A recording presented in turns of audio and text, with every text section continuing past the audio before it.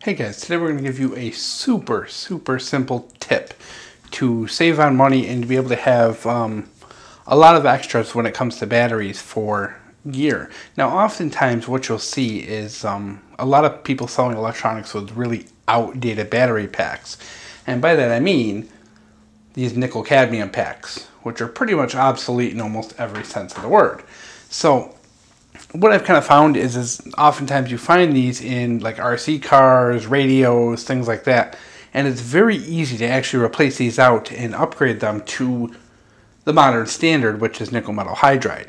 Now you can go and make yourself a battery pack just like this, you know, by soldering tabs across and all that, but for some people that is a little intimidating, or they're not comfortable soldering or anything. So I just want to show you how you can do pretty much the same exact thing by spending about $2 or less. Now what you're going to need are these little 4 AA battery holders, and you can get them all over the place. eBay, Amazon, all different kinds of electronic stores. You know, you're not going to find it in your average big box store, but you know. So your first thing we're going to do is test and make sure it fits into your electronics. Things like radios and things like that are not always going to have the room. They're actually form-fitted to these battery packs. But in my case, I actually have a couple of things that look like they have the room. And the cool thing with these is you can actually do some trimming. So if the corners don't fit, you can actually trim this plastic down. Really not a big deal, as long as you don't break the continuity between the tabs. So, real simple. You can either buy a new connector or cut your one off an old battery. Now these nickel cadmiums here are like $6-7 when you buy them online, and you know, they're nickel cadmium. They're not that great. They're only a couple hundred milliamp hours, so I really don't use them. So what you can do is either cut these off and splice onto your wires, you know, obviously red to red, black to black. You can just twist the wires together and electrical tape them. If you have butt joints, you can butt them together and then crimp them with a pair of pliers. Those are inexpensive too. You can get those at Home Depot. They're just called butt connectors. They're right with the electronics. You can do that. That's very easy. All you need is a set of pliers. You can solder them, of course. Solder is probably the safest and the best connection. And then, of course, you can do a little heat shrink tubing over the connection to protect it. Now, of course, there are various upgrades as well. As you can notice, there is a difference in the wires here.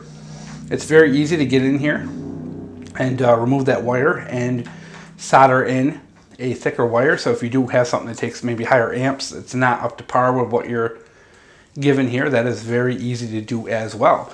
And then from there, you're just going to slam in 4 nickel metal hydride rechargeable batteries. That could be your Eneloops or Duracells or Energizers or anything like that.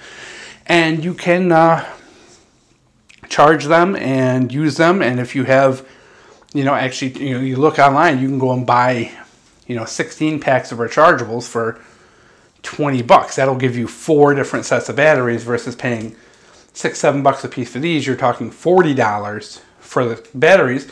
Plus you can use them in other things. When you have other items that take AA's, it just lets you expand out your whole system. So I've been converting over all the toys and RC cars and things like that take 4 batteries that use these old nickel cadmium packs. I'm switching them over to AA.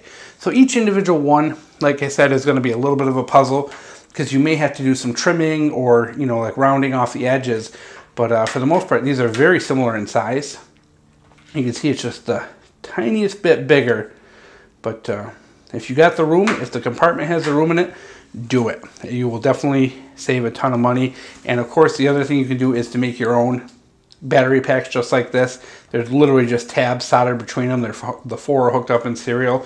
Very easy job as well, but then you do lose the capability to just use removable batteries. So simple, easy, simple tip. You know, you just want to make sure it does say 4.8 volts and that you're replacing them with, you know, the nickel metal hydride alternative.